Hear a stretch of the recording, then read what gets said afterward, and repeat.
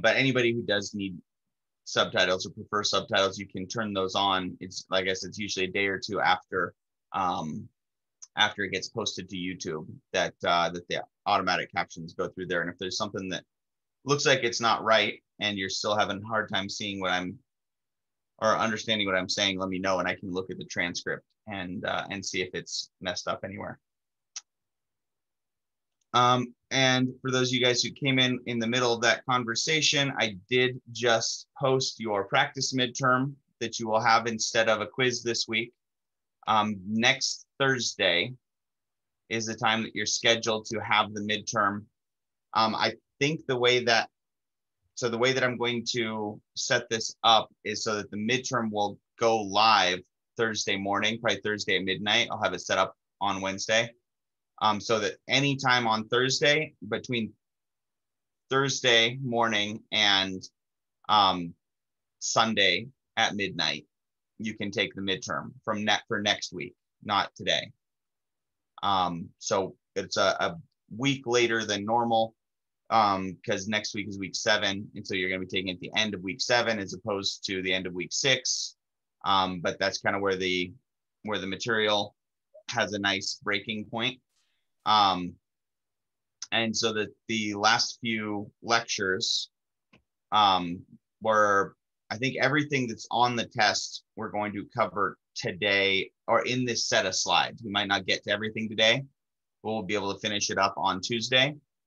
And then that'll leave Thursday's lecture for anybody who doesn't want to just jump in next Thursday and take the test first thing in the morning. We can set that up as a review session, and we can even do something crazy like meet at 8:30 instead of at 8 a.m. Give you guys an extra half hour of sleep. And if you haven't had one of my review sessions before, it's basically just going to be you guys asking questions. We'll do practice problems as long as you guys want. And sorry, let me switch my chairs. And that will work out, I think, pretty well. Just if you guys don't have questions to go over, though, then the review sessions typically are really quiet. But almost always somebody will have something that they want to go over. So that's the plan for the next week. Finish this set of slides and maybe a couple more slides I might have to add to this on mechanisms. And then that will be all the new material on the test. All right. And actually, let me check the schedule real quick, see what we had on the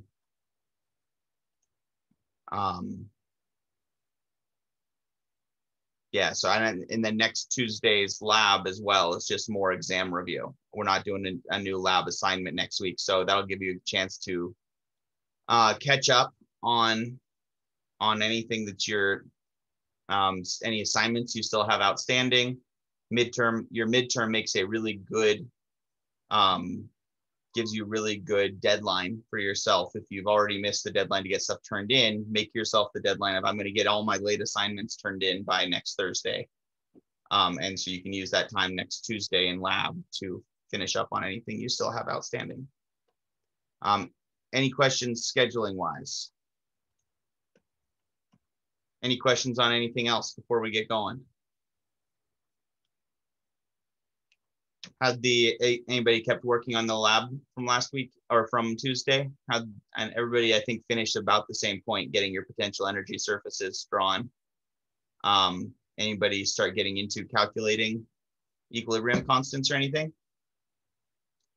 Not yet. I saw one nod. Good job, Elke. And Emily. All right, so let's do a few practice questions about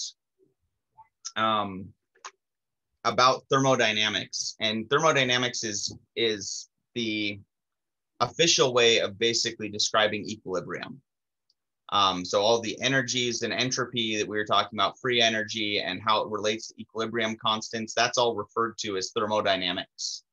And then the new concepts we're going to add today are going to be talking about rates, which the chemistry term for rates is kinetics. In other words, how do things bump into each other and how quickly do things happen? But in terms of the thermodynamics, if we have 5 different cases here. I think this is just a practice problem from your textbook, if not yours, maybe from one of the others that I've used before. If we know that delta G is positive, what does that tell us about whether the reaction is spontaneous or not? It's non-spontaneous.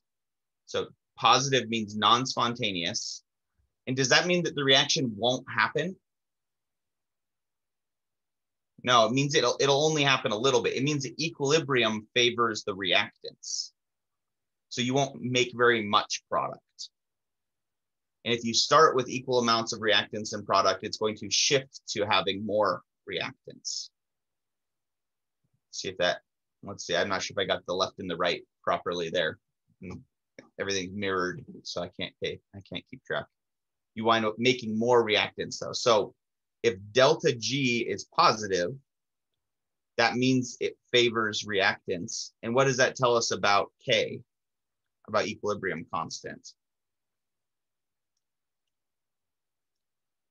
It's less than 1. Exactly. If K is less than 1, that means that the bottom half of that fraction, remember K is just a fraction that's just products over reactants. If you favor the reactants, that means the bottom half of that equation is bigger than the top half. The bottom half of that fraction is bigger than the top half. The denominator, to use the proper word that not everybody likes using because it reminds you of middle school and learning fractions for the first time and how fun that was. I don't know, I didn't mind fractions, especially once we got into multiplying and dividing. I hated adding fractions and subtracting fractions. That was such a pain to find lowest common denominator and everything. If we have a reaction where K is 0.5, is that going to favor reactants or products? So K. Reactants? Reactants. Less than Same 1. thing, right? First rule of equilibrium is products over reactants. So if K is bigger or is less than 1, the denominator is bigger than the numerator. In other words, you have more reactants than products at equilibrium. For the most part, in OChem, equilibrium constants are really a lot simpler than they were back in Gen Chem, because we have, at most, we'll have a 2 reactants turning into 2 products. We don't typically deal with anything that has really complicated stoichiometry like Gen Chem. And frequently, like with your cyclohexanol or cyclohexanes, you're going to have a 1-to-1 ratio, right? Which means it's a really straightforward calculation figuring out products and reactants at equilibrium. If we have a reaction where we know more specific information, a reaction is carried out at 298 Kelvin, and it has a delta H of positive 33 and a delta S of positive 150. Is that going to favor reactants or products? Probably have to do some math real quick. Remember, I'll put up the equation here, that for delta G,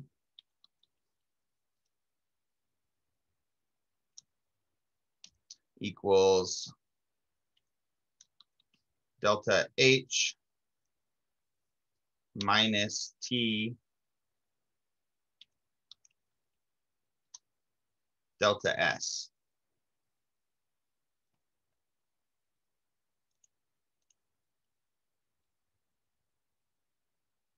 Right, this was our products. It's going to be products. Make sure that you're watching your units here, because delta H's are usually reported in kilojoules. per mole, and delta S is usually just joules per mole. So when we plug all that in, we get, I'm just going to do this in the equation editor, insert an equation here.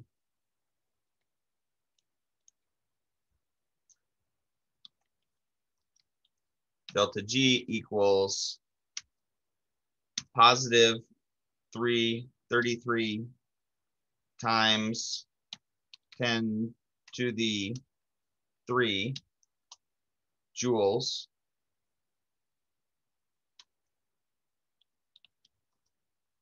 oops.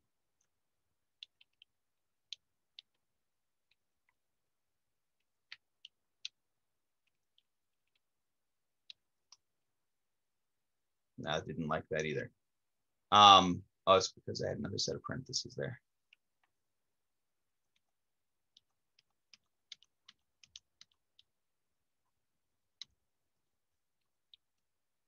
Positive 33.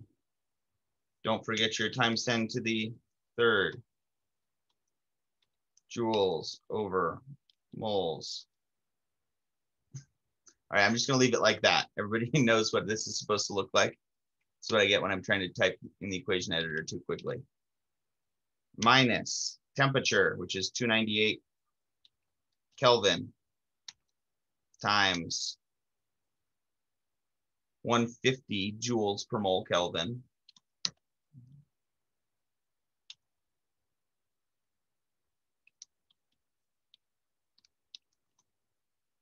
That one worked.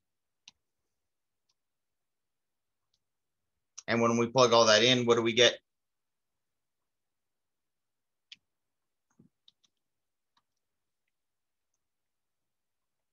What do we get for a number, John?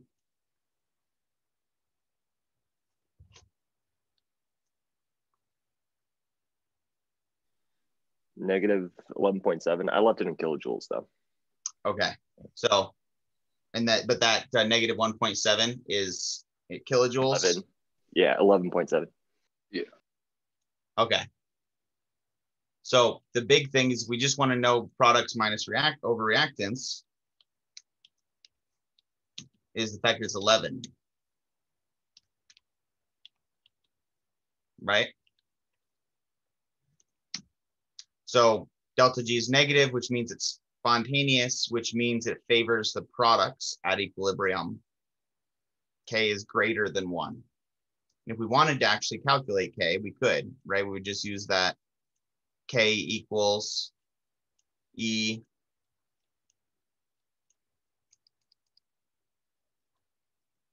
to the minus delta G over RT.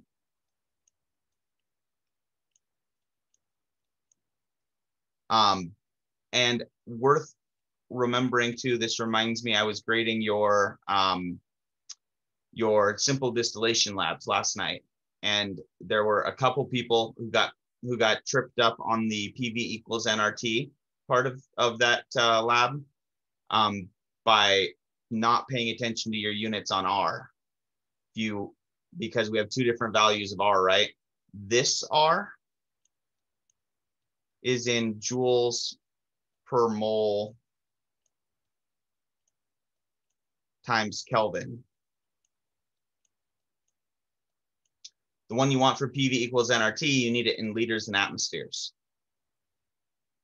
So this one, interesting note here about statistical mechanics is that this R, 8.314, is equal to Boltzmann's constant, KB, that we use in talking about rates, times Avogadro's constant. Avogadro's number times Boltzmann's constant gives you R in joules per mole Kelvin. So what R really is actually a measure of how random particles statistically move under normal conditions. If they're non-interacting particles, they will move in such a way that you have that R value. That R value comes from, it's a fundamental constant of how statistics works at any level. And so we wind up with it showing up in things like K, and rate constants. And it also shows up in the ideal gas law because all of those things have to do with random particles moving in random directions.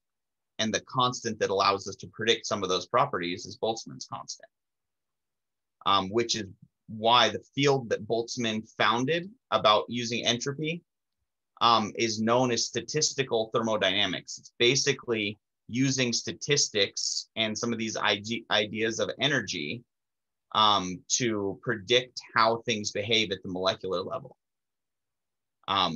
And I happen to know statistical thermodynamics relatively well because that is the only class I've ever had to retake for, was grad school StatMech, because I made a very dumb decision regarding my homework being late and turned in my friend's results instead of my own. And we were both wrong, which made it stand out. You know, when you turn in the wrong answer and it's exactly the same wrong answer as someone else, that stands out.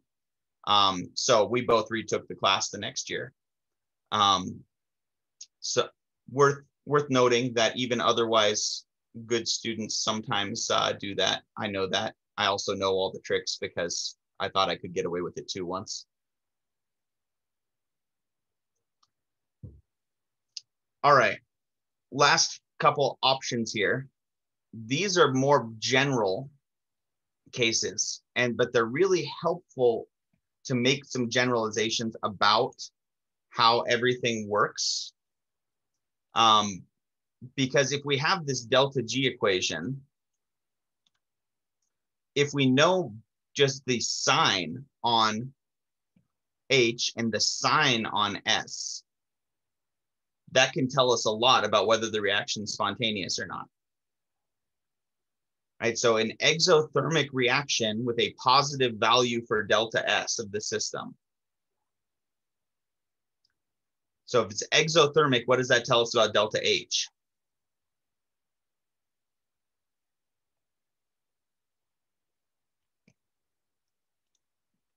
It's wrong window.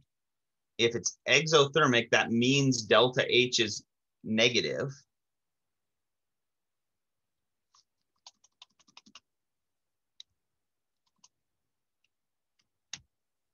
Right, and so we have a negative minus a temperature, which and temperature is always going to be what? Positive or negative? It's always got to be positive, right? That's why we're in absolute temperature. And then if delta S is positive as well, what does that tell us about delta G? We have a negative minus two positives multiplied together. So therefore, delta G under any conditions, delta G is going to be negative. Without knowing more information, we don't know how negative delta G is. We couldn't predict an equilibrium constant, but we can at least say that it's a spontaneous reaction. Because without knowing those numbers, we can still plug things in to say, okay, that's negative, therefore delta G will always be negative. Which means, what's the other case that's given here? If instead of being negative, if it's endothermic, delta H is positive, and we're going to be minus a positive temperature. And I'm just going to plug in T here. And if delta S is negative, we get a positive number minus a negative. So once again, we can make a generalization there, right? Say delta G will always be positive for this reaction in E. So if delta G is positive, it's non-spontaneous, which means K is less than 1.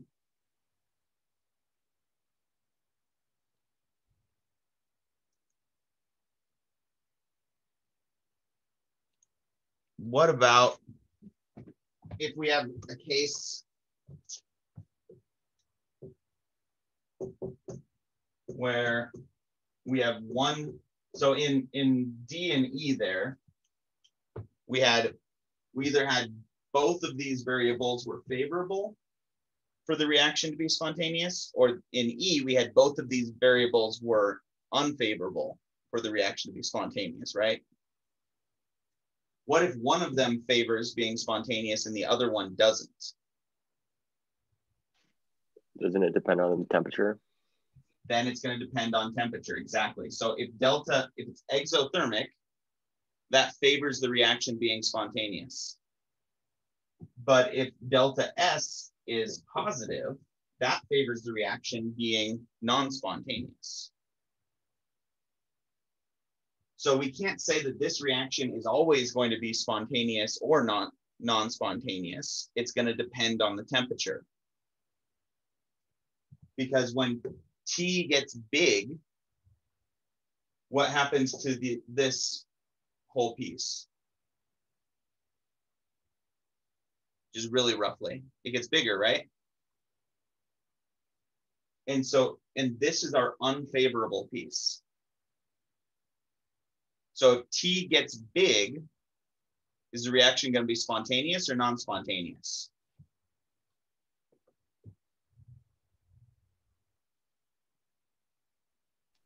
Non-spontaneous? Non-spontaneous. When T gets big, our unfavorable term gets bigger. And at some point, you'll cross that threshold between where you go from being favorable to unfavorable. When T is small, delta H matters the most. And delta H is favorable. So at low temp, it's spontaneous.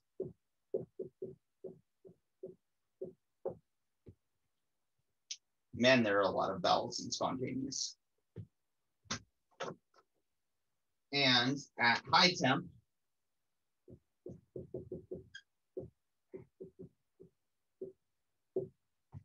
it's going to be non-spontaneous. Right, so when you're looking at these, if you have a general question like this, where you know the sign on delta H and delta S, but you don't know specifics, the way that works best for me to think about these is break that up into favorable or unfavorable from the point of view of being spontaneous. Because then you can just say, okay, my favorable piece at low temps, my favorable piece is bigger. At high temps, my unfavorable piece is bigger. Right? Rather than if you leave it in pluses and minuses in your head, you have to then do that step after the fact, which is fine if your brain works that way. If you want to leave them in pluses and minuses to estimate this in your head, to me, it works better to break it up into qualitative terms. If I don't have actual numbers, I want it in qualitative, more descriptive terms for my own internal logic.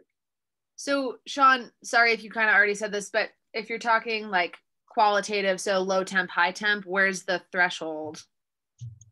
Good question. It's going to depend on what these numbers are. Okay. So like relative to each other? Yeah. So let's look at, let's see, we have one of these. Let's go back to the screen share here.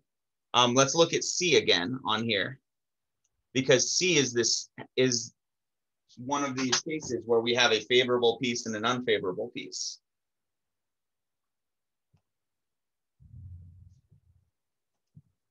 So another way I can ask these questions is, so first off is, for C, is it going to be favorable at high temps or favorable at low temps?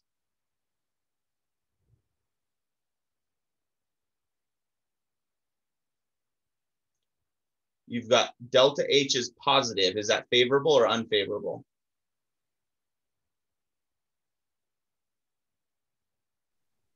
So you always mean favorable for spontaneity, like, right? Yeah. So from the point of view of favorable, means the reaction progresses. Yes. Thank you.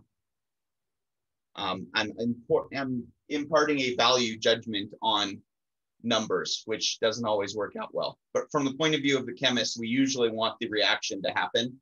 So we would think of favorable means the reaction happens. Is it favorable? So delta H being positive means it's endothermic. And it means that if you've got a positive number here, or it's just like what we have drawn here, right? If you have a positive there, that makes delta G is more likely to be positive, which would be non-spontaneous. So positive delta H favors non-spontaneous. We also have a positive delta S, which favors being spontaneous.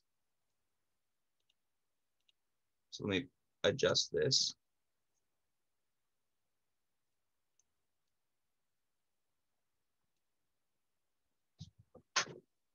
So our favorable term is the term that the term that favors the reaction being spontaneous is the term that has temperature attached to it,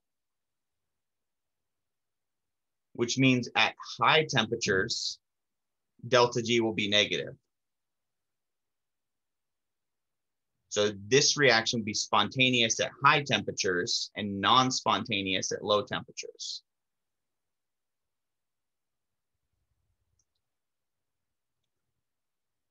Let's plug the numbers in. Let's plug in 33,000 here. And actually let's solve for T.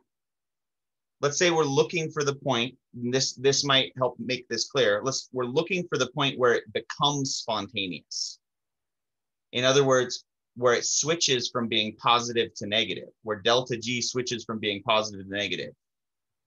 What number is that? 0. 0. When delta G is 0, it's switching from being positive to negative, right? So if we plug 0 in for delta G, and we plug in the delta H value and the delta S value we have, we can solve for a temperature. And that's the temperature where it will become spontaneous. And then bear with me, because I'm helping you qualitatively with this, because then we're going to plug in a point a little bit lower than that and a point a little bit higher than that, and look at what that does to the delta G. Right, so if we want to solve for T, we plug in all of our numbers here.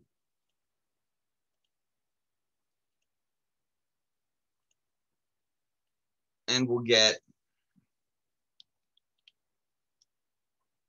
so we say delta G equals 0, which is 3.3 times 10 to the 4th minus T, which is what we're solving for, times 150. I'm leaving off the units here for the sake of just doing algebra.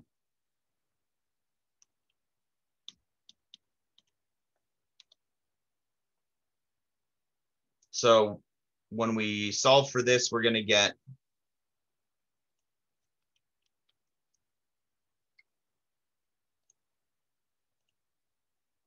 we're going to get 33,000 equals T equals 150 T. So T equals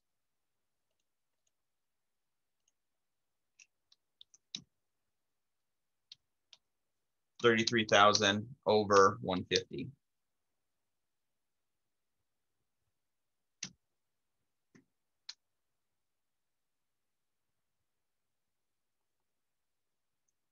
Which gives us 220.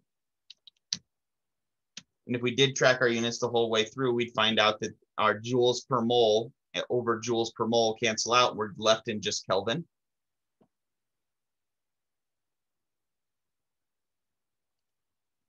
So how does that help us?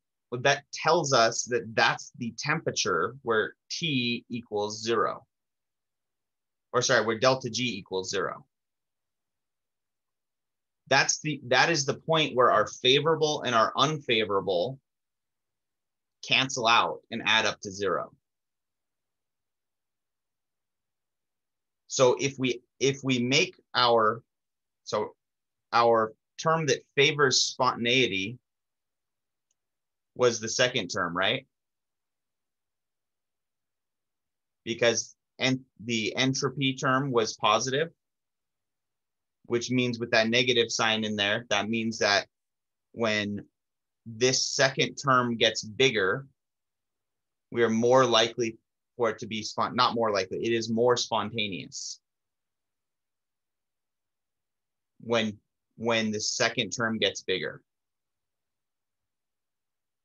If we plug in 221 Kelvin, we're going to get a negative number here. Actually, we already did that, right? We did at 298 Kelvin. When we plugged in 298 Kelvin, we got a number for delta G that was negative 11 kilojoules per mole, right? If we plug in 200 Kelvin instead, a number that's under this threshold, we'll get a positive number for delta G, which means non-spontaneous.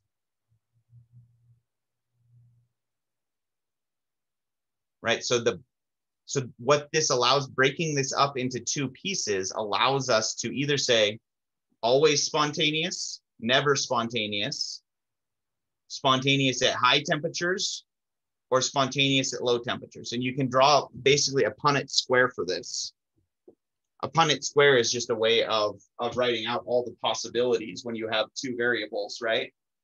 Like if you think of a coin flip, you could draw a Punnett square that has every possible outcome of flipping two coins, right? It could be heads, heads, it could be heads, tails, it could be tails, heads, it could be tails, tails. If we do the same thing here, if we have our delta H side and our delta S side,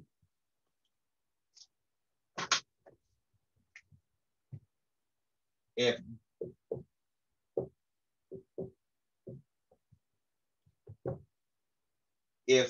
delta H is negative, that favors the reaction being spontaneous, right? And we can even color code this.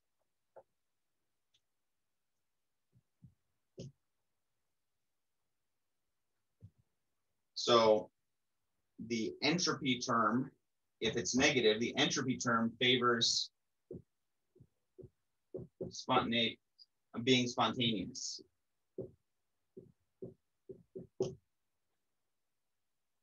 And if delta H is positive, it's non-spontaneous, favors being non-spontaneous.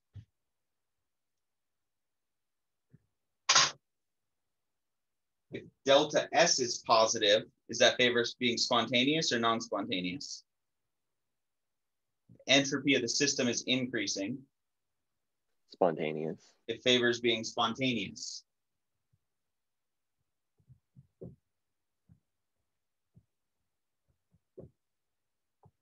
And delta S is negative.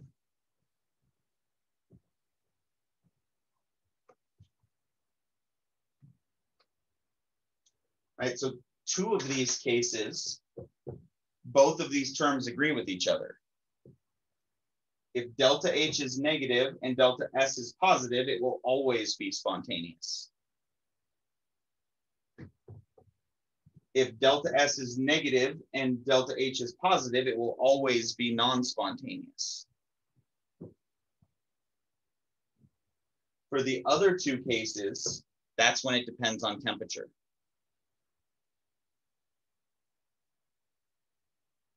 Right, and to remind yourself that this term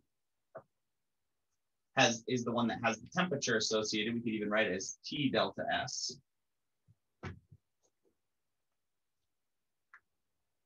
So when this term gets bigger is when T is greater. when T is big, the red term becomes more important. So therefore, at high temperatures, if you have a positive enthalpy and a positive delta S, at high temperatures, the red term becomes more important because entropy is the one that has T attached to it. If you have a negative delta S and a negative enthalpy, at high temperatures, the red term becomes more important and it becomes non-spontaneous. Right? It's a little tricky conceptually. This is one case where it's actually a lot easier to answer these questions if I just give you the numbers, because you can just plug and chug and not have to think about it. But we don't always know exact numbers. But what we will know a lot of the time, just by looking at a reaction, we can tell whether or not the enthalpy we can tell whether the entropy is going to be positive or negative. And we can measure the enthalpy really easily just by, if we let the reaction happen, if the temperature goes down, delta H is positive.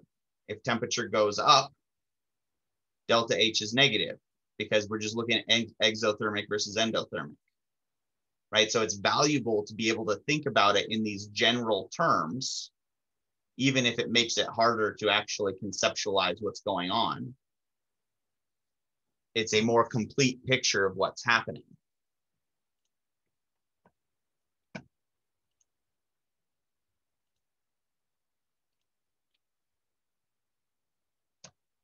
Let's do one more example. This one I will just give you the answers or the numbers.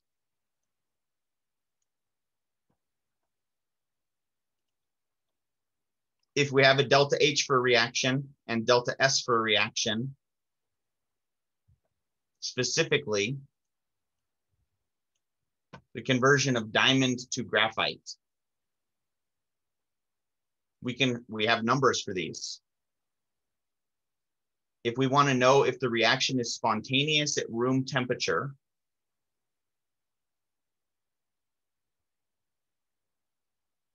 there are a couple ways we can approach it. We can plug and chug, or we can also look at these in terms of their values, positive and negative, and see where it falls on our Punnett square.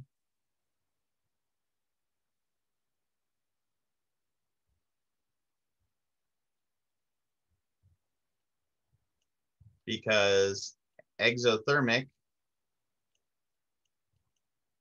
favors being spontaneous, right? And delta S being positive favors spontaneous.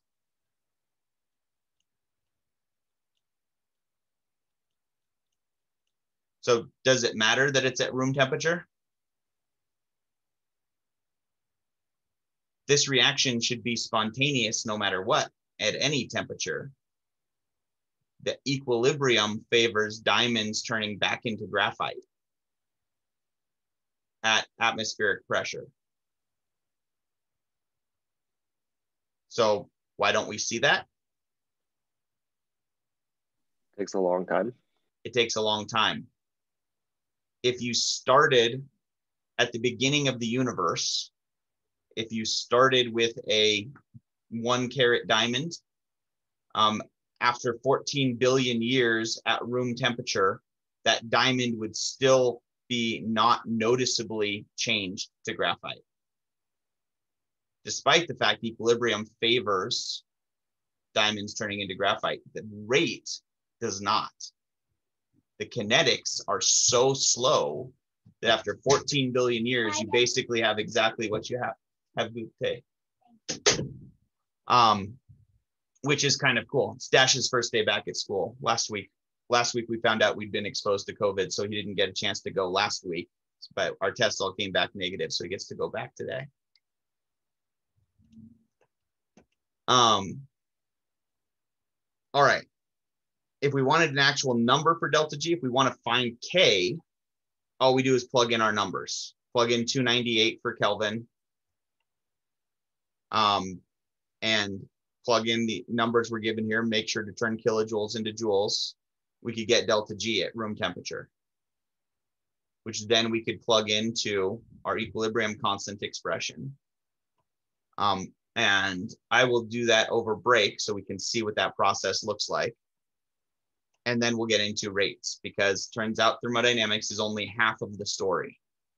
Something can be thermodynamically spontaneous without ever occurring in the real world. So let's take a break. Let's come back at 5 till.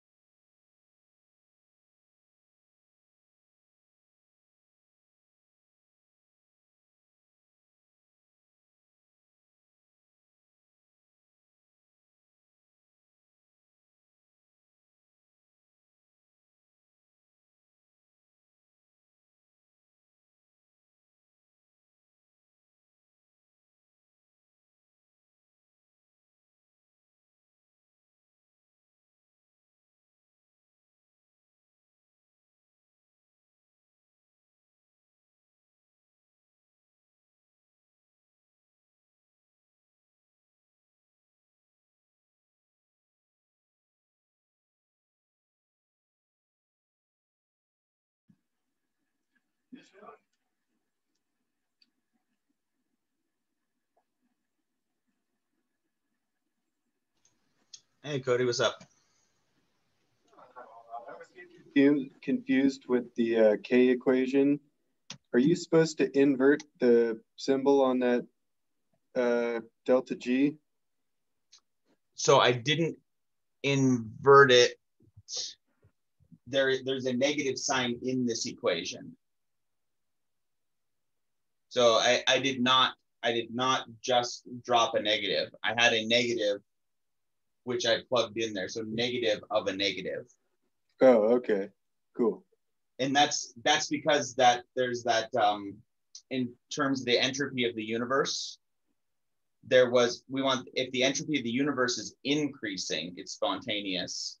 But back in our definition of delta G, we said there was a negative sign associated with entropy of the universe, just to make the equation look neater. Okay. And so that means that this equation would have that term associated with that negative associated with it too. So that a negative of a negative gives us a number greater than 1. I always get tripped up on that. Thanks, man. No problem.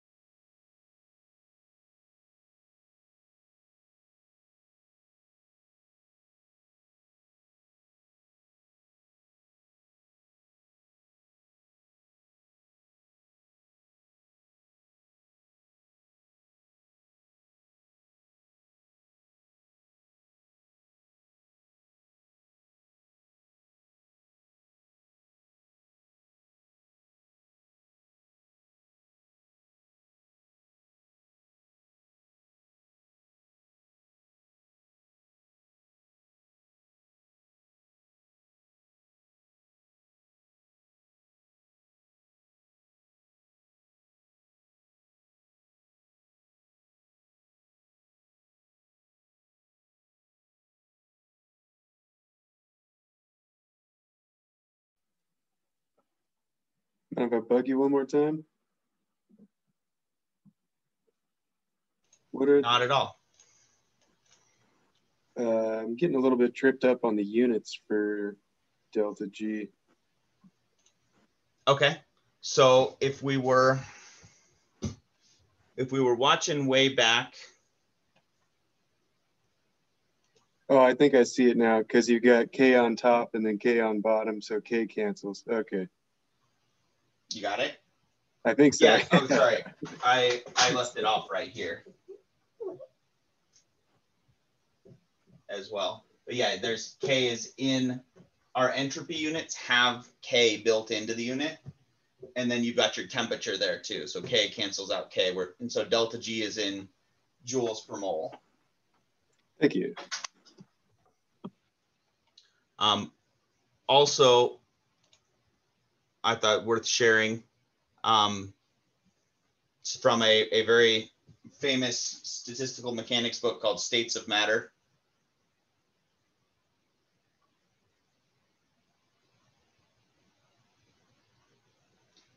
How people frequently feel about statistical mechanics.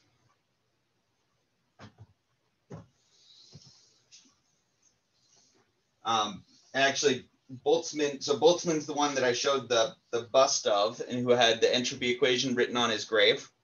And he actually was driven to suicide because he was a very sensitive guy. And he when he presented statistical mechanics to the scientific world, he received such harsh criticism and dismissal from everyone that it drove him into a deep depression, and he wound up committing suicide like 6 months after he first published the theory of entropy, because of how harsh the scientific community was with him.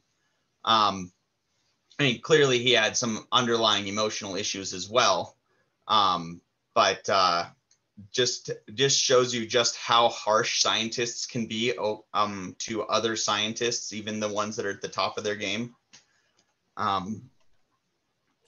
Sean, was that because they just didn't want him to succeed, or was it just a new area that they just didn't believe in, or why were they so? It was probably a combination of the two. You know, scientists have a tendency to, you know, they might be really harsh with each other, but if somebody's, you know, results are inarguable, then it's not really groundbreaking in any way, they're not going to attack them that much on their actual research. So it's probably some combination of the fact that it was really new and nobody trusted it, and they probably didn't like him as a person as well. There's probably a lot of that. There's that kind of politics when you get to the highest level of science as well.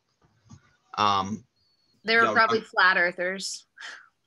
Yeah, exactly. No, you know, it's a lot like Einstein and Niels Bohr. Einstein spent most of his life trying to disprove quantum mechanics because he didn't like the implications of his own early research. He didn't trust any of the interpretations of quantum mechanics that relied on probability. And so he didn't like his own stuff, but he was, you know, confident enough. He was Albert effing Einstein. So, you know, when you win a Nobel Prize, that tends to help your self-confidence a bit. Yeah, it's, you know, Mendeleev is another good example of that, right? Mendeleev, the guy who invented the periodic table, didn't get an element named after him till he'd been dead for 100 years, because he was just that much of an asshole in life. Nobody liked him. In fact, they named elements specifically to piss him off sometimes. Germanium is the one that comes to mind. Mendeleev was Russian, and the Russians and the Germans in the 1800s hated each other. And so the element that Mendeleev's periodic table predicted should be there and was finally discovered was named germanium, basically as a big middle finger to Mendeleev. So, you know, there's a lot of personality that comes out sometimes too in the politics. So if we want to look at rates, if we get back to our example here of diamond being converted to graphite, it's spontaneous at any temperature. And if we actually look at the numbers, we end up with getting an equilibrium constant of about 3, which means at equilibrium, you should have about 3 times as many of your molecules should be in the diamonds, or should be in the graphite state compared to your diamond state. That's not what we actually see though. And the reason is because the rate is so slow, right? And so the rate of a reaction is dependent on a couple things. It depends on your concentration of what you start with. If you're dealing with something like a gas or a solution, if you're dealing with a liquid reactant or a solid reactant, then the rate doesn't really depend on how much you start with, right? Because it's got a constant concentration. You guys remember learning that back in Gen Chem? You know, radioactivity is the one that frequently gets used here because radioactive materials are almost all solid. And so radioactive material, the half-life of that material doesn't depend on how much you started with because it's a solid. The half-life wouldn't depend on it anyway, but the amount of time it takes doesn't depend on how much you start with because of that constant concentration. So K winds up being really, really significant here because the other thing about concentrations is that they're numbers that aren't that extreme, right? A really low concentration might be 0.001 moles per liter. A really, really high concentration might be 10 moles per liter. That's not that big of a number or that small of a number in terms of talking about 14 billion years of being the age of the universe. So K winds up being the most significant part of this. And K is going to have its own equation. If we have a more complicated rate law, so this equation is known as the rate law.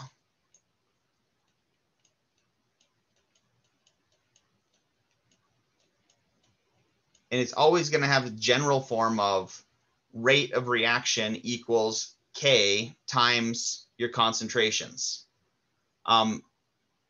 Exactly what the concentrations look like, whether or not they factor into this, is going to depend on whether they're solid or not. It's going to depend on the actual mechanism as well. Because what we're really looking at with these rate laws is we're looking at what is the slowest step in this process. If it's a multi-step process, we're looking at what's the slowest point in this process.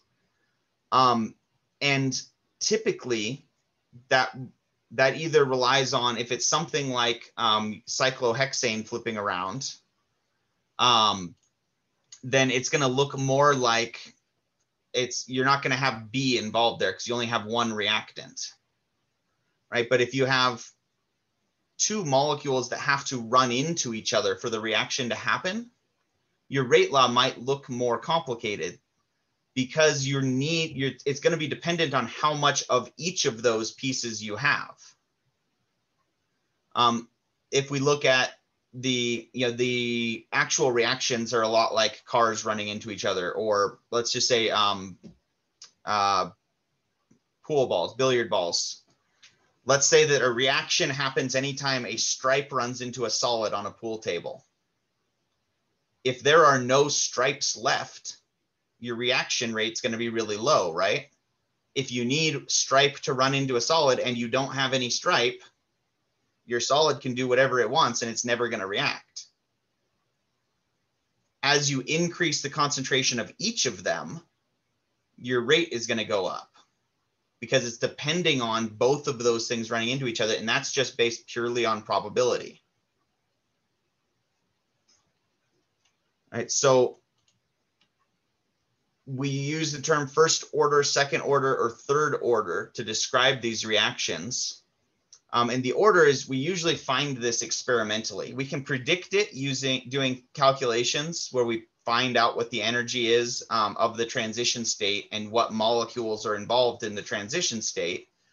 But it's usually easier to do it experimentally. If you carry out the reaction at a certain temperature with A being constant and B being constant, and measure your initial rate, and then you do it again, except you double your concentration of B. If it's first order in B, your rate should double if you double a concentration of B. Does that sound familiar? Call that the method of initial rates. usually the problem that would give you a table and say, this is experiment 1, here's your 2 starting concentrations, and here's your rate. And then experiment 2, you double one of those starting concentrations and look at what happens to the rate. This is actually more helpful than just figuring out the rate law, because it also helps us figure out what is the slow step in a reaction. What is the rate determining step in a reaction? Because it's not always the first step. It's not always A has to run into B. Sometimes the slowest step is B needs to flip itself into the right conformer. And that, if that's the slowest step, is B flipping itself into the right conformer, it doesn't matter how much A you have, because B is the amount of B you have is going to determine the rate. So even for a relatively complicated, let's say we have a theoretical reaction where the stoichiometry looks like 2A plus B goes to product.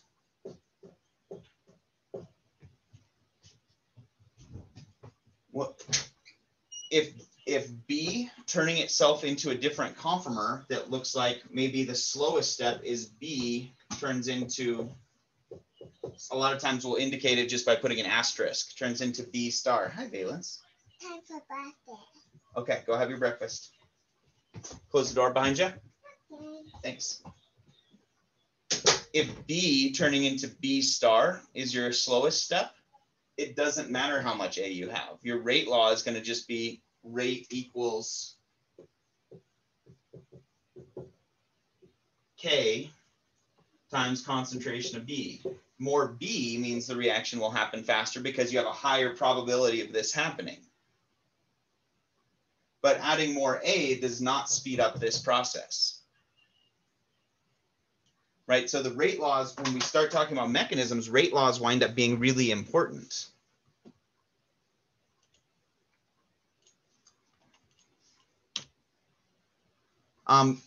Some of the other factors that affect the rate constant, not the rate law or the rate itself. If you want to look at factors affecting the rate constant, K, it actually looks very similar to our equation for equilibrium constant, right? Because this graph right here, this is Boltzmann's largest contribution to physics and chemistry, is he came up with the function that describes the probability of molecules having a certain energy as a function of temperature. So if you look at the number of molecules, treat this like a bell curve, like a probability curve, except the difference with a Boltzmann distribution is you can't have molecules that have a negative amount of kinetic energy, right? At various temperatures, you're going to have a distribution of energies of your molecules. But you can never have something where the molecule has a negative kinetic energy. So it's not a true bell curve. It's not really a Gaussian distribution, because it has to be shifted and normalized in such a way that it can go down to 0, but not past it.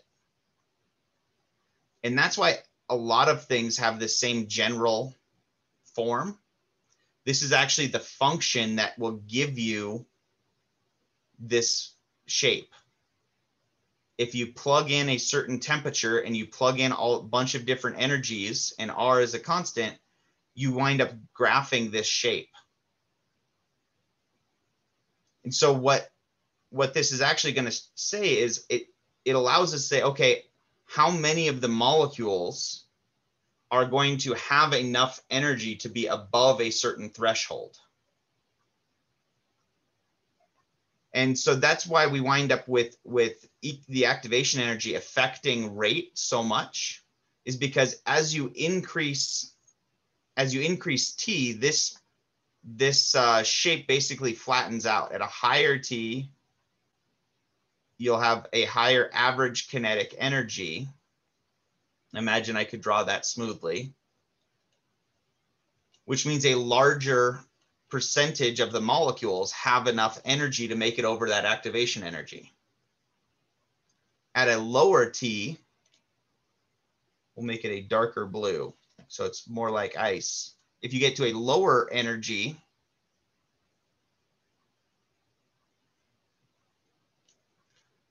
your Boltzmann distribution will look like this, which means if I clear out the red one, only a very tiny number of your molecules have enough energy to make it above that transition state. So this is why temperature plays such a big role and activation energy plays such a big role in rates, is because it changes the shape of this Boltzmann curve. The more you can flatten it out, the more you can speed up the reaction, because a higher percentage of the molecules will have enough energy to go over that transition state barrier. Right, so those are the two fundamental pieces that make the biggest difference in your equilibrium constant. This A, it's related to the entropy and the probability that two molecules run into each other. So A has to do with how many molecules are involved in the transition state.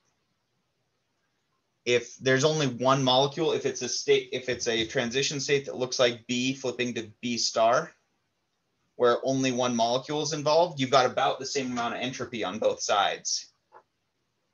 So, and you're not relying on two random objects running into each other.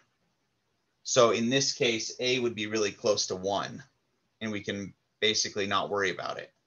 If it's a transition state where where it's a really improbable thing that has to, where you need A to run into B and they both have to be facing the right direction at the right time, and they have to have enough energy at the same time, then A winds up being a more significant piece of this equation. There we go. That's a better drawing than what I did. Right, and they even used red because red is hot, high temperature.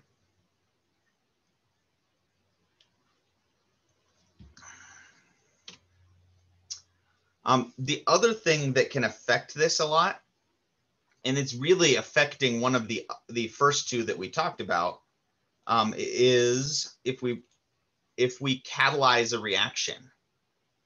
Basically, if we can change the mechanism, if we can change the steps that it has to go through to get from products to reactants, we can basically go around the activation energy. So let's, if we think about it as, one way to think about this is if you think about your reactants as being a bunch of ping pong balls in a cardboard box, and you're sitting there shaking the box, that's representing temperature. And all of those balls in the box have a certain probability of having enough energy to pop out of the top. And every time a molecule pops out of the top of the box, that represents a reaction happening. If I wanted that reaction to happen more often, I could shake the box harder. That would be like increasing the temperature. Or I can add a catalyst by basically, if I took one side of the box and I cut a big hole in it, now they don't have to have enough energy to make it out the top of the box. They just have to have enough energy to make it through the hole. So we're basically going around the high activation energy by adding another route. And that's what catalysis is really doing. That's what enzymes in your body are doing. That's what your catalytic converter is doing. Right? Anytime you hear the word catalysis, that's all it's doing. You're adding something to the reaction that changes the mechanism and lowers the activation rate or the activation energy.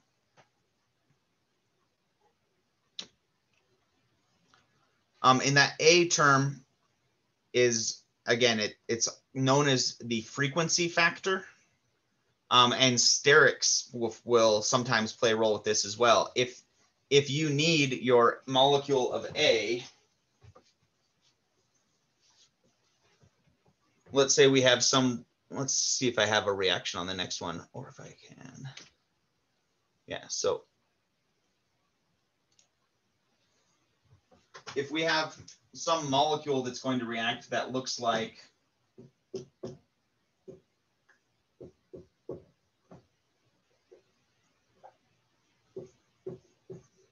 So one of the first reactions we're going to look at is going to be a substitution reaction where halogens can be basically pushed off of an alkane and replaced with something else that's got a partial negative charge. If our two reactants are, let's say our other reactant is hydroxide. Hydroxide is commonly used because it's a strong base, it's got a negative charge. It's going to be attracted to the partial positive here on carbon. And when it hits carbon in the right spot, it can basically push the chlorine away. The chlorine gets bumped off of the molecule and you replace it with an OH. And I'm just setting this up so we can see an example of how frequency factor matters here. So don't worry about the mechanism itself right now. If the hydroxide came in on the other side, if it ran into the chlorine over here, it's not going to react with the chlorine, right? Because the chlorine's a partial negative too. So you have a negative, and they're going to push each other away. Nothing happens. So your reactant has to bump into the other reactant from the right direction for a reaction to happen. And not only that, we can make it harder to do that. If I replace these hydrogens with bigger pieces, like methyls, now all of a sudden there's a lot more stuff getting in the way of this hydroxide coming in here, right? So not only does it have to come in from the right side, it also has to get past these other things that are in the way. And so those two different versions of the same reaction might have really close to the same activation energy, because the transition state is going to look pretty much the same in both cases. You need the hydroxide to come in here and attach, and you need your chlorine to leave. But they're not going to happen at the same rate because the frequency factor is going to be a lot smaller. It's a lot smaller probability of not only do these things have to run into each other, their orientation has to be perfect in order for the hydroxide to be able to sneak in past these methyls that are in the way. Right, so, and that's what that A term is representing in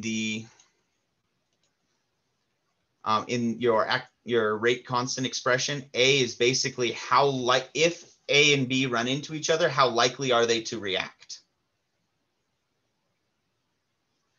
Right, and so it takes into account geometry, it takes into account how big the reactive piece is on each molecule, how much stuff is in the way. And it's not something that we can typically calculate very easily. Frequency factors are really hard to calculate. Transition state energies are actually really easy to calculate, not really easily. They're a lot easier than frequency factors, because frequency factors, you have to look at the physical space. And so a lot of times what we will do in this class, I'll either give you A, or I'll tell you to just assume A is 1.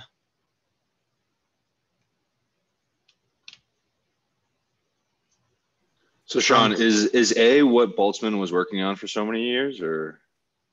I'd have to look more specifically. The biggest piece was this entire thing. It was this function itself that tied the activation energy and delta G for equilibrium constants together and tied it to rate constants, because they didn't have a mathematical way of describing what happened to your rate constant when temperature went up until Boltzmann. And so some of I think where he got his harshest pushback, I think, was on A, because everybody could see that for the same reaction they could all do their own experiments, say, well, when I increase my temperature, Boltzmann's equation predicts the rate constant really, really well. But nobody liked the idea of A, even if it kind of made sense, because you couldn't calculate it well.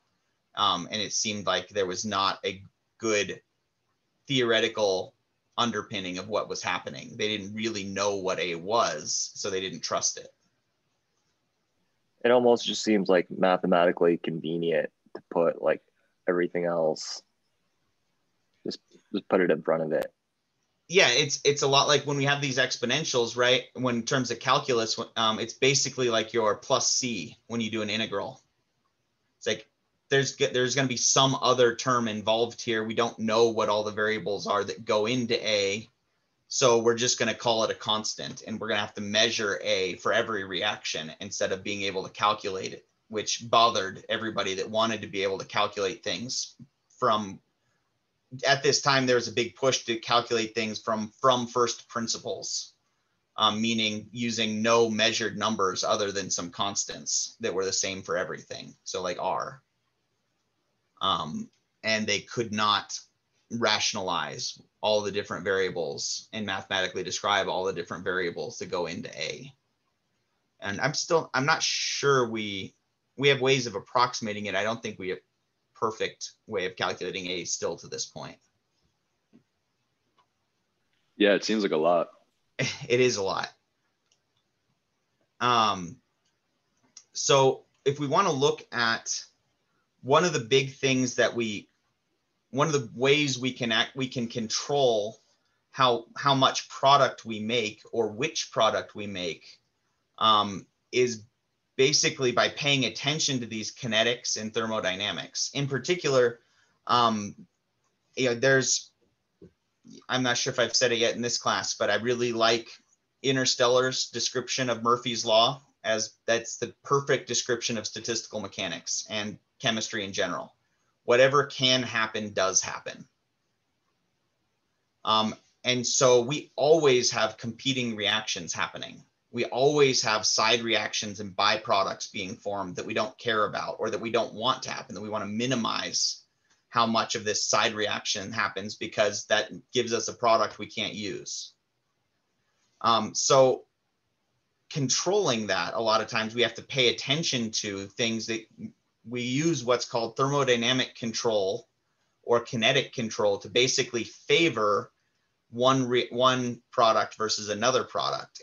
And we can describe that in terms of potential energy surfaces.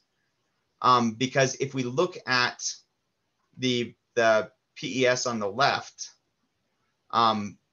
this pathway that makes C plus D is favorable both according to equilibrium and according to kinetics. Right? There's it's both a lower activation energy, which means it'll happen faster, and it's favored by equilibrium as well because it's more downhill in energy. That's not always the case. We will frequently have reactions where kinetics favors making one set of products and thermodynamics, meaning equilibrium, favors making the other set of products. So in this case, on the case on the right-hand side, if we use if the reaction conditions, if we manipulate the reaction conditions to make the kinetic product, basically if we keep the temperature below a certain point, then very, very few of the molecules have enough energy to make it all the way up here. So statistically, we can favor making E and F if we keep the temperature low, below some certain threshold. And it's really not threshold so much as it is a spectrum, right? At one temperature, you might get 99% your desired product. If we're trying to make E and F, let's say at room temperature, it's 99% E and F. If you go to a higher temperature, it might be 98% E and F, and you get 2% of this side product. If you go to even higher temperatures, you're going to make more and more of this undesired product. Your reaction will happen faster, but you'll wind up making the more thermodynamically favored product, the one that's favored by equilibrium, instead of the one that's favored by rate. Right? So your reaction goes faster, but you're going to wind up with the most stable product, as opposed to the one that's easier to make.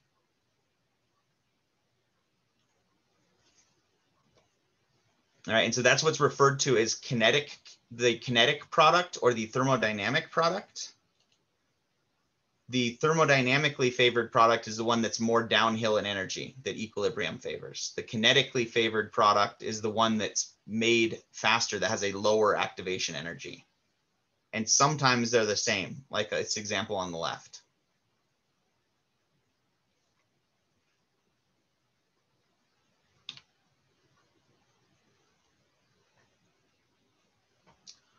All right, so we've already kind of talked about this. The activation, I've been using the terms a little bit interchangeably. The activation energy is the barrier that you have to make it over to get from products to reactants.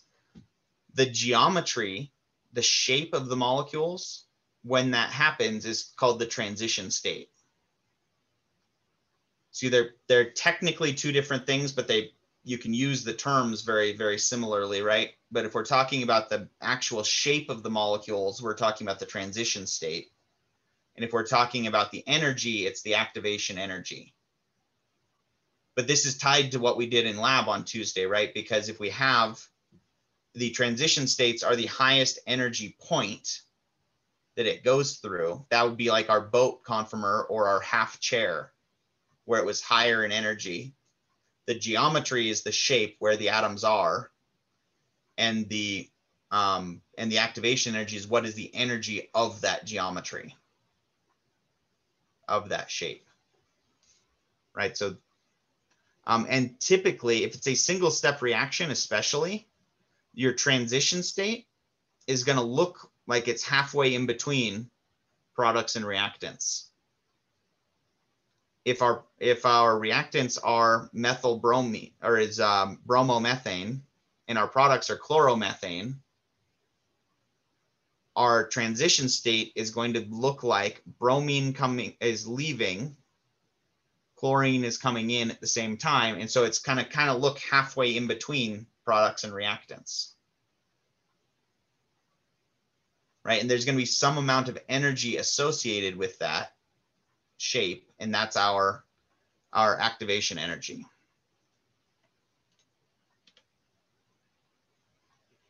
The thing is, we don't always have a one-step reaction. If we have a one-step reaction, then your potential energy surface is really easy. You have reactants, you have products, you have a transition state in between. If it's a multi-step reaction, like a ring flip, our potential energy surface is going to look a little more complicated,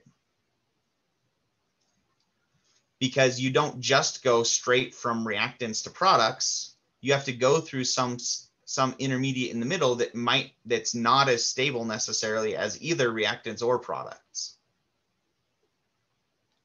And don't pay, it doesn't matter exactly what the steps are here, but if we look at what's in between at this intermediate, the intermediate has to be stable. It has to be at the bottom of a potential energy well. So this could be like if you consider altitude, your energy. If you're trying to go from Sacramento to Reno, there's more than one route you can take, right? You could take I-80 and go straight over Donner Pass. That'd be like a single step reaction. You've got your reactants is Sacramento, your products is Reno. You've got one transition state in between.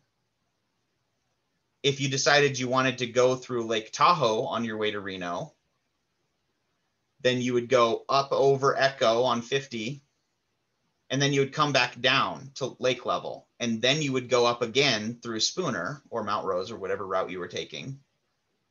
But the difference between a transition state and an intermediate is more stable. A transition state's always going to be shaped so that if you put a marble at the top, it's going to roll one way or the other. An intermediate is at the bottom of a potential energy well. So if we put a marble right here, it wouldn't necessarily roll one way or the other. It's being cupped in that intermediate state. If you gave it a bunch of energy by shaking it around, it'll go one way or the other way to the more stable states. But there's a difference between intermediates and transition states, and it's based on, are you at the top? Are you at a pass, or are you at lake level? right?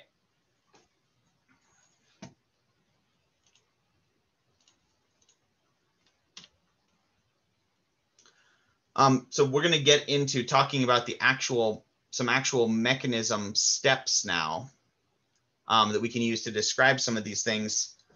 We're going to deal with a couple different categories of reactions in this class. There's a lot more categories, but this is our really broad distinction. And one of the biggest category of reactions we're going to see in OChem is polar reactions. And polar reactions are exactly what they sound like. It means that you are moving electrons around and that you're going to have partial positives, partial negatives, or full ions participating in the reaction. And so a lot of times a huge chunk of what we look at in this class is going to be figuring out where the partial charges are. So for instance, if you have chlorine attached to a carbon, we have chloromethane. Chlorine is more electronegative than carbon is. So if you look at where all the electrons are, there's more of the electrons are around the chlorine than there are around the carbon. So this figure here is showing the blue is a positive charge, the red is negative charge. So that means that there's a partial positive on that carbon. That's a result of the fact that you have a difference in electronegativity here. So going back to Gen Chem, where we just learned how to recognize this is polar, that one's not, this is why it matters. One of the reasons why it matters, because it's going to allow us to predict what reactions will happen. Because if we do something else, like lithium's actually got a high enough electronegativity that you can actually make a covalent bond between lithium and carbon. But carbon is way more electronegative than lithium is. So in this case, if you put a metal attached to a carbon, carbon is more electronegative. In that case, your negative charge is around the carbon, and your positive charge, or partial positive, is going to be around the metal.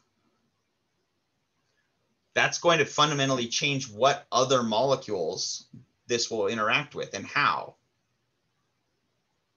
Right? If we did something similar to my first example reaction we did, where we had hydroxide coming in here with a negative charge. Here, hydroxide with its negative charge is going to be attracted to that carbon. If we put hydroxide over here with the lithium, the hydroxide is going to be attracted to the lithium side of the molecule, and it'll attach to the lithium and pull the lithium off, as opposed to attaching to the carbon.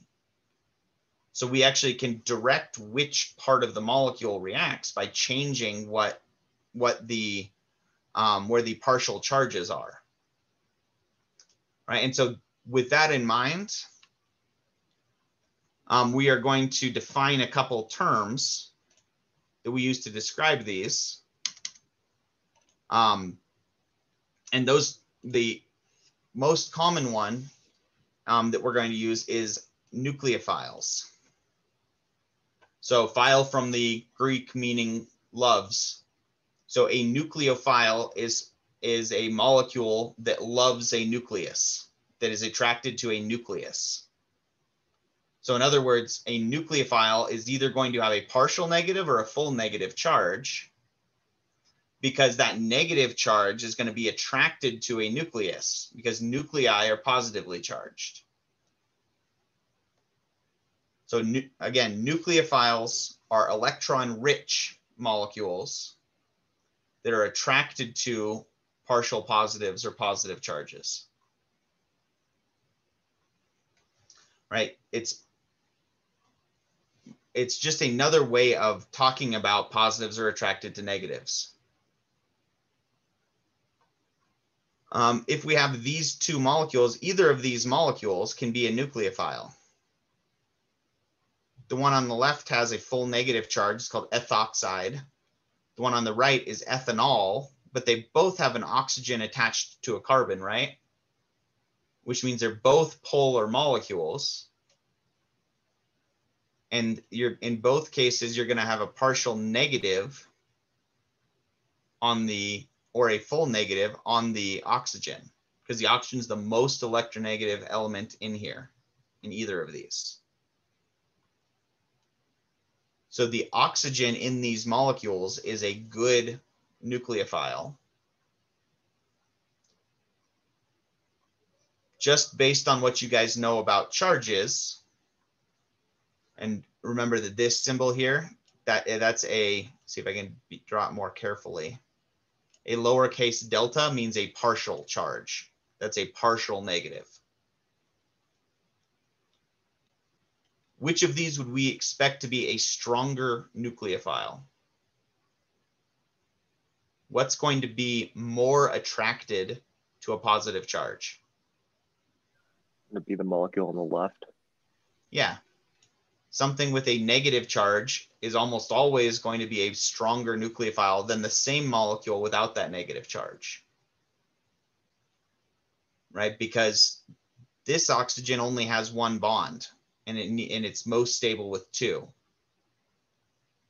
So that it's going to seek out partial positives or positive charges to try and balance its charge out so it adds up to zero now.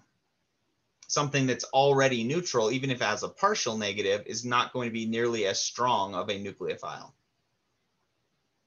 And you can see it's the same molecule, just protonated versus deprotonated, right?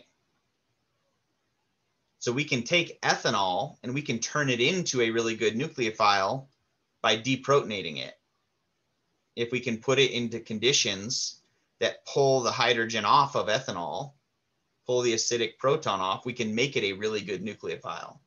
This is why we started with acid-base reactions, because acid-base reactions are kind of like these nucleophilic reactions as well, right? We're just transferring a proton in that case. The opposite side of the coin, the opposite of a nucleophile is an electrophile. Makes sense, right? Nucleophiles have extra electrons and are attracted to a positive charge. Electrophiles are missing electrons or have partial positives and will seek out molecules that have extra electrons or have electrons that can share. Right, so that's going to be, instead of talking about just talking about the charges, we will continue to do that. But a lot of times we'll be talking about from the point of view of a single molecule, and we'll say, okay, and then a nucleophile comes in and does this. And then an electrophile comes in and is attracted to this part of the molecule. So in OChem, a lot of times we're going to say, have a molecule in mind that we're starting with, and we're going to say, what's going to happen when we add hydroxide to it? And we're going to say, oh, hydroxide, negative charge. It's going to act as a nucleophile, right? So, but all of these polar reactions have a molecule you could characterize as the electrophile and a nucleophile. Just like all of our acid-base reactions had to have an acid and a base.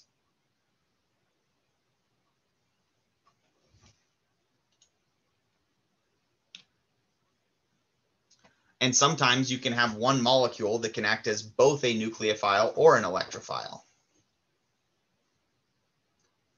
So in this case, if we have this molecule, which you don't know how to name yet, and that's fine, we haven't learned how to name it yet. What parts are going to act as a nucleophile? What parts of this molecule, one or more, are going to be attracted to a positive charge? The oxygen? Oxygen is going to be one of our most common nucleophiles. In any type of functional group, oxygen is pretty much always going to have a negative or a partial negative charge because it's so electronegative. So the oxygen could be a nucleophile. Is there any other part of the molecule that we would expect to be attracted to a positive charge?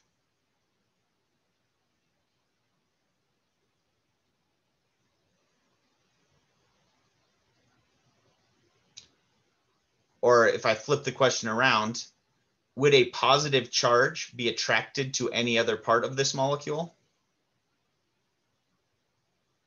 Positive charges are attracted to electrons, right?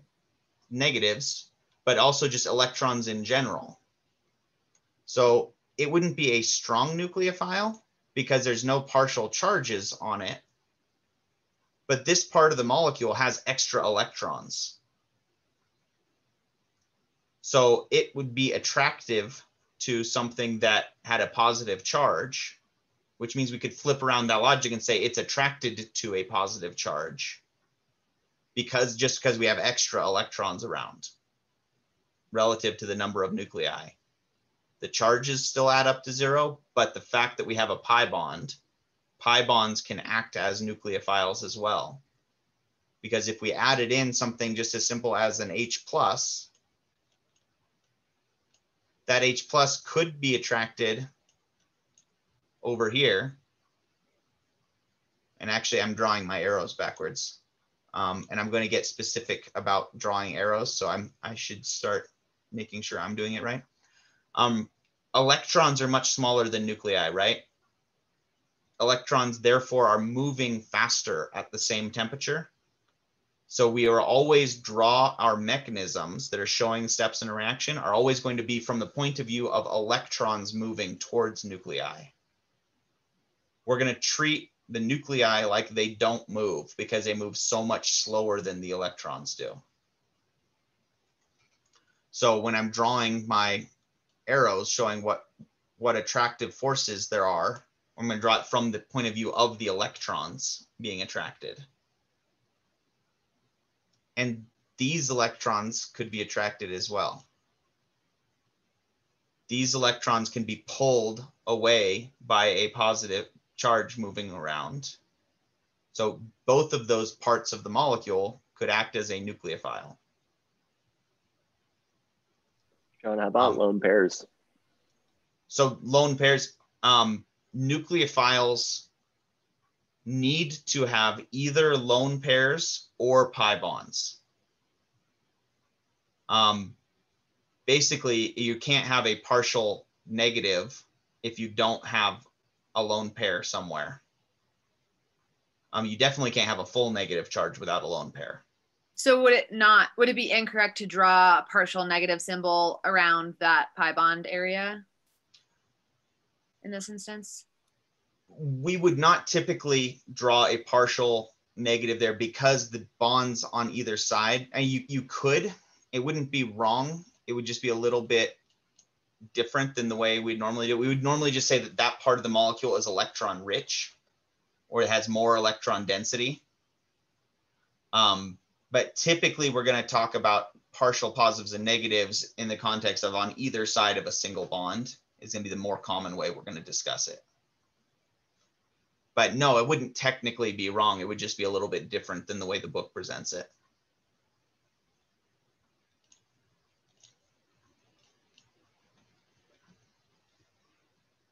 Is there any part of this molecule that would be attracted to electrons? Is it the hydrogen? The hydrogen, any partial positive is going to be attracted to electrons. Same with if the hydrogen wound up being attracted to another pair of electrons, that's actually going to result in an acid-base reaction. You're just going to wind up pulling the hydrogen off of this and be left with a negative charge on the oxygen.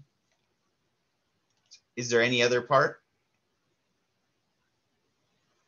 Not really. You could make the argument that because these pi electrons are in between the two carbons, that the two carbons on either side are good targets for a nucleophile, which would mean that they're technically acting as an electrophile.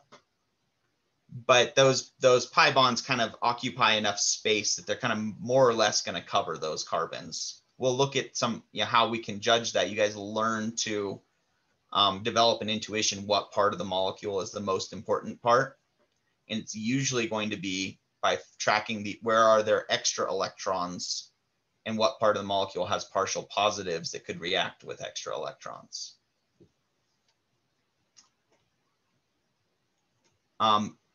Interesting side note, historically, since we only have 5 minutes left, that approximation where we say that the nuclei are so much bigger than the electrons that we're just going to assume that they don't move. That's actually Oppenheimer's major contribution to physics and chemistry. Oppenheimer, who ran the Manhattan Project during World War II, the reason that he was put in charge of the Manhattan Project was, one, the US government felt like they could trust him, despite him being from Germany originally.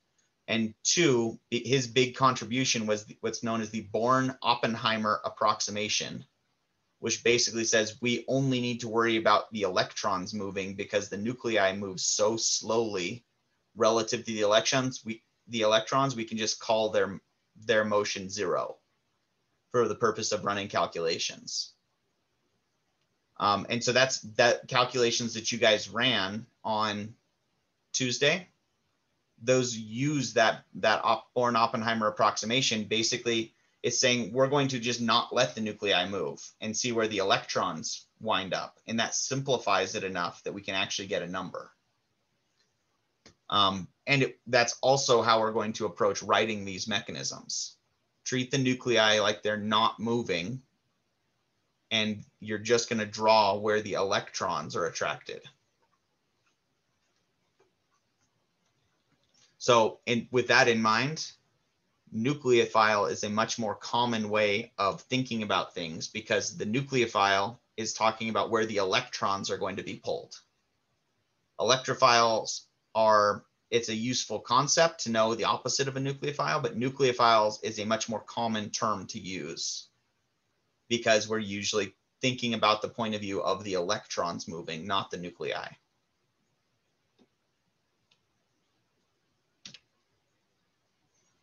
All right, let's go ahead and stop there. That's a convenient place to stop. Tuesday, that means we don't have too much left in the way of these slides.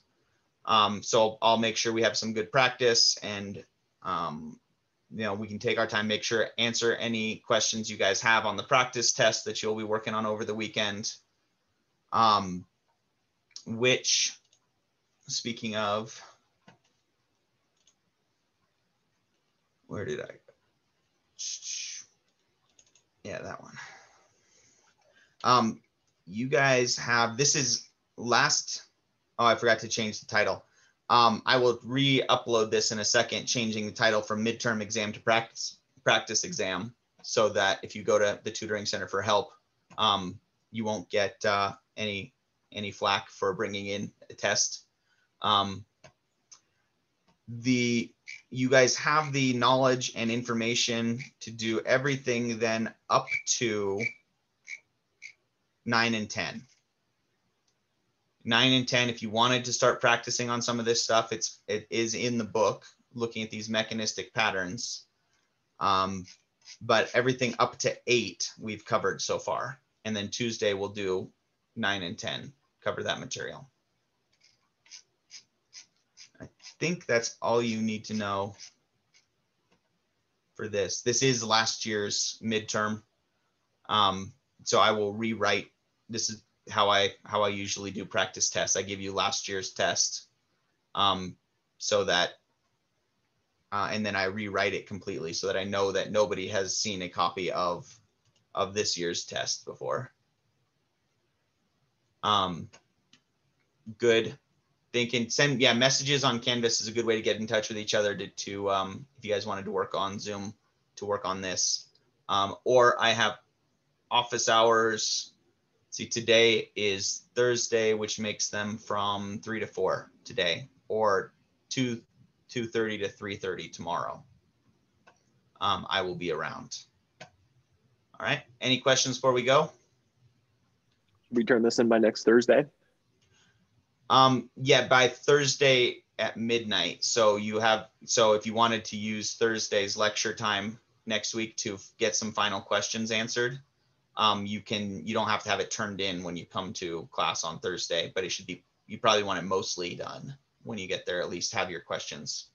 And you said this is taking place of this week's quiz? Is that what you said earlier? Or the beginning? Yeah, so I'm just going, I want you guys to spend the time on the material, finishing up assignments and stuff, including this new one that I just gave you. So instead of the quiz, be working on this over the weekend. Cool.